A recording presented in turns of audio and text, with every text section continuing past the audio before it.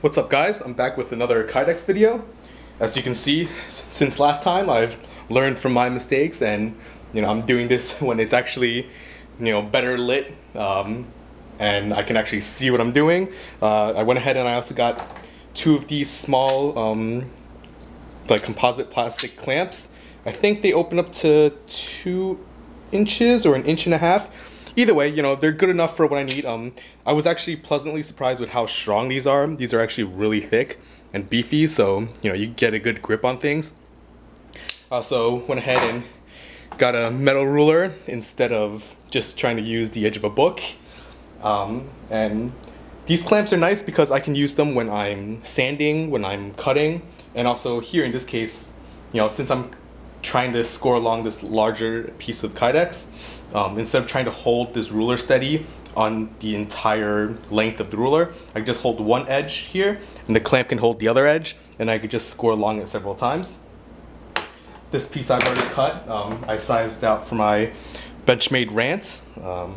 This knife normally came with a leather sheath, which is okay. I'm not a huge fan of leather sheaths, but I don't really like how tight this belt loop is. So I figured, why not make a Kydex sheath for it? I am a little concerned about pressing up against the handle because the handle, it's kind of a really dense and hard rubber. And a lot of times, like a lot of knives, like the fall even knives as well, if you make a Kydex sheath for it and you have retention too tight along the handle, eventually you'll just wear away at the rubber. So we'll see how this turns out. I also have my Browning here.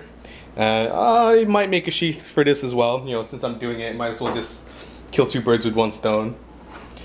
But as you can see, or you should be able to see, it's a little shiny. But using the ruler, I was able to score a much better line as compared to the top part where you see it's kind of wavy when I did it freehand. And I should be able to just snap this in half. Oh, here we go. See, and this time it's it's relatively straight. I still have a slight gouge here from my initial cut where I kind of wandered off the edge of the ruler, but after that I started just pushing more pressure against the side of the ruler. And yeah, it's worked out pretty well. Let's get this piece off to the side. In terms of length, I don't really need it to be that long. You can see here, it's easier to just score this way and then score it in half. I could probably actually get 2 knife sheaths made out from this one piece because I just need the handles to be like that. So that could actually work out pretty well. I am just going to... I'll see. I mean, I was also doing some, belt hooks like this with the scrap Kydex I had left. So maybe I'll, have a little extra on here and then I'll just use the scrap for either a folder or something else. Because when you do fold the material over, you're gonna have to take on more material than what you actually have. So that's why the Kydex is actually, more than twice the width of the blade. So I'll just mark it off here. It's just to use as the marker. And just mark it all along there. It's not really necessary. I'm gonna keep the ruler here when I cut it. Oops, sorry about that. Hit the tripod. Like I said, I could just clamp it up against, I'm cutting up against a piece of plywood. I just clamp the clamp here, and then go ahead, hold this end of the ruler, and start scoring. The first line you do, you want to use slightly lighter pressure, just in case you do waver off, you don't want to gouge too deep into it. And it's much easier to control than using more downward pressure. And after you score it a few times, you can just, press down a little harder.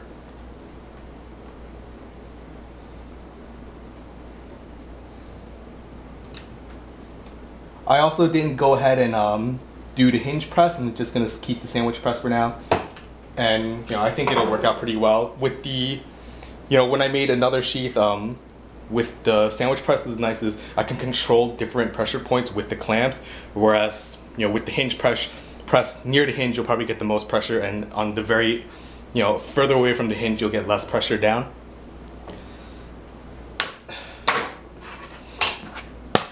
There we go. Much easier. And as you can see here, it should fit fairly well. After I fold, I should still have probably a 1/4 inch on the edge for me to rivet and also cut down.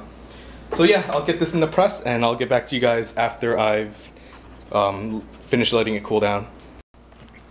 Alright guys, I have the sheath molded and also rough cut.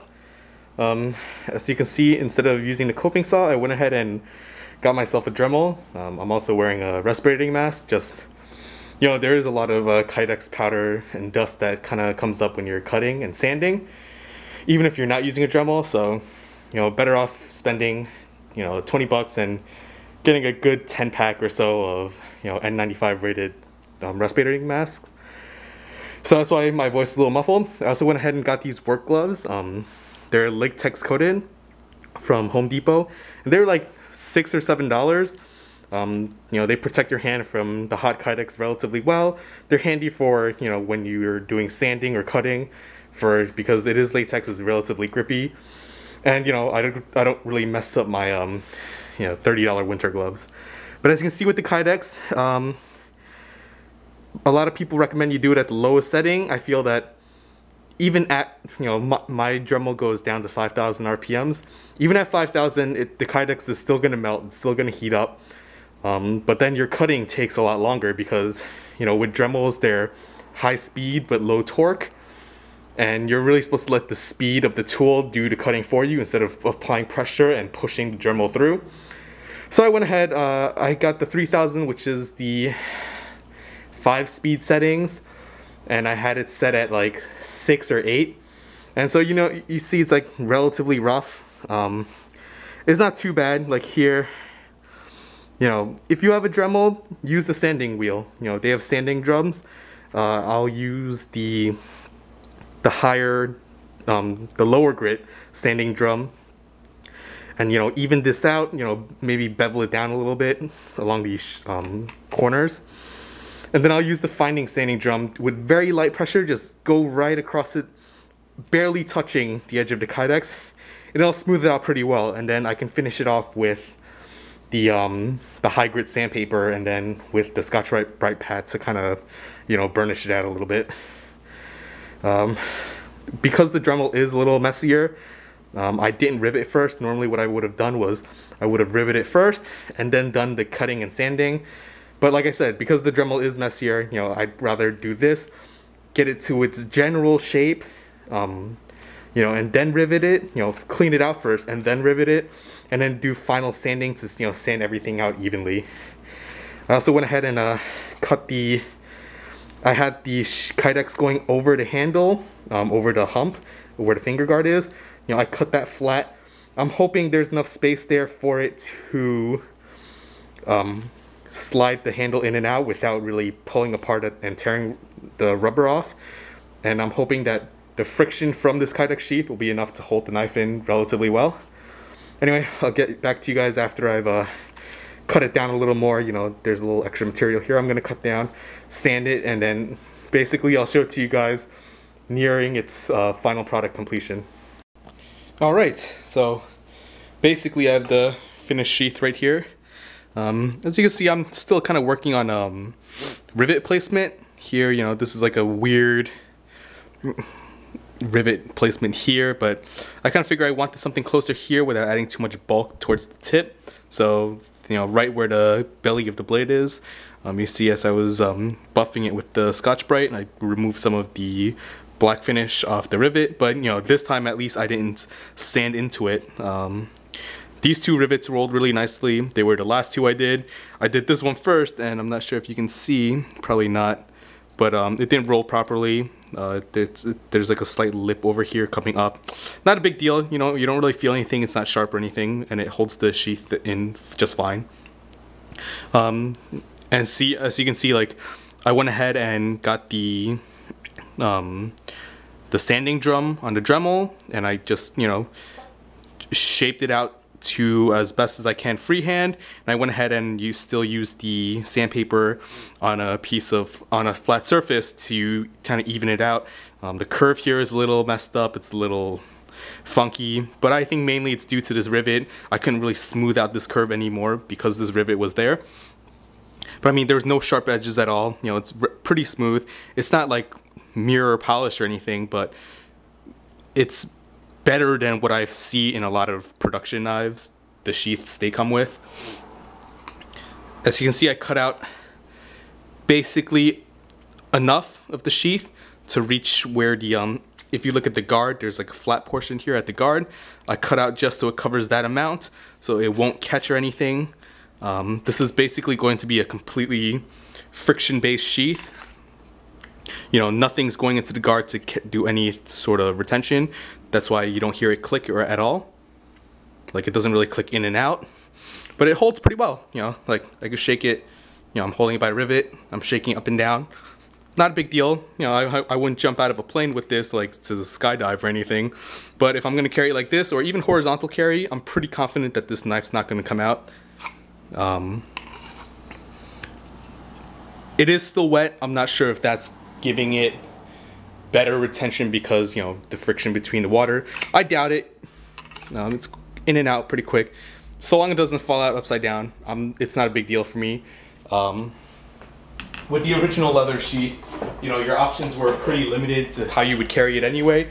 It was made for right-hand carry on the belt, just vertical. So not the best. With the Tech Lock now I have options. I can mount it either right or left side. I can also tuck it in waistband. One thing I didn't like about this was, you know, if you're carrying out in the woods, like you can have a fixed blade knife on your belt. It still kind of sticks out. I much prefer in waistband carry like I do with the Browning sheath, and I can do that now. You know, I could put make another belt loop here to clip onto my belt and then tuck this in waistband, and the only thing that sticks out is the handle, which a shirt covers over just fine. Anyway, I'm gonna, as you can see on the respirator, there's like black specks on it. That's from just the Kydex coming up and hitting me in the face. You also want to wear safety protection, obviously. You know, I have glasses on, plus I had also shooting glasses on, so my eyes were pretty well protected. But as you can see on my arms, there are lots of black specks on my arms. Just the Kydex dust coming up from when I was using the Dremel on it, mainly from the cutter, because the way it was spinning, like let's say the Dremel handle is here, it was spinning in this direction, and I was up here, so the particles are coming upwards. Not a big deal. It is kind of all over on my clothing, and I'm gonna wash this separately from the rest of the load. I mean, I'd probably hand wash it. I'd probably end up getting either a coat or some kind of apron in the future to kind of cover up better for just that cutting and sanding process. So yeah, the next video I think I'm gonna put out for Kydex sheath making is, I guess, a roundup of some of the other smaller things that I've done in between this and the sheath for the Rat Azula. And also, you know, probably better up close view of this. And I also changed up the Azula sheath. You can see here, I cut it down so that more of the finger guard area is exposed, so I get a better grip on it. But I'll go into that in more details in the next video. Alright, thanks for watching, guys.